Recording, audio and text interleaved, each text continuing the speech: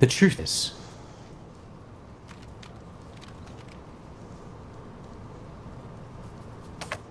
I am Iron Man.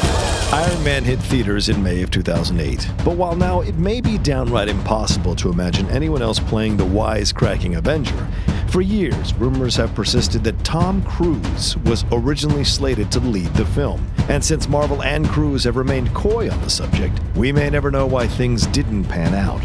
But that hasn't stopped us from wondering, how would the MCU have looked with Tom Cruise as Iron Man? I guess we'll find out. I'm not saying that the world is enjoying its longest period of uninterrupted peace in years because of me. Please, no gang signs. No, throw it, I'm kidding. Now, I'm not saying that from the ashes of captivity, never has a greater phoenix metaphor been personified in human history. It's about legacy. It's about what we choose to leave behind. Yeah, I can fly. Let's face it, this is not the worst thing you've caught me doing. What have I to fear? The Avengers. It's what we call ourselves, sort of like a team. Earth's mightiest heroes type thing. Here's what I need.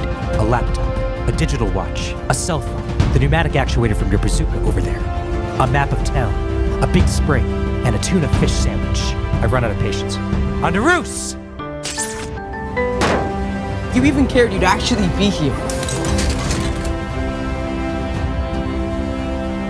I did listen, kid.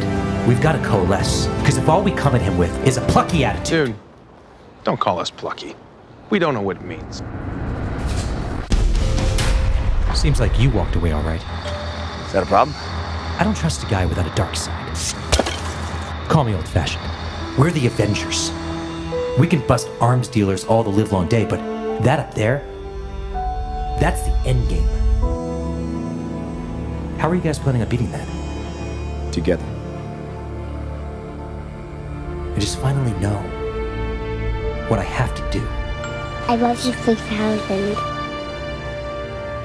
And I know in my heart that it's right.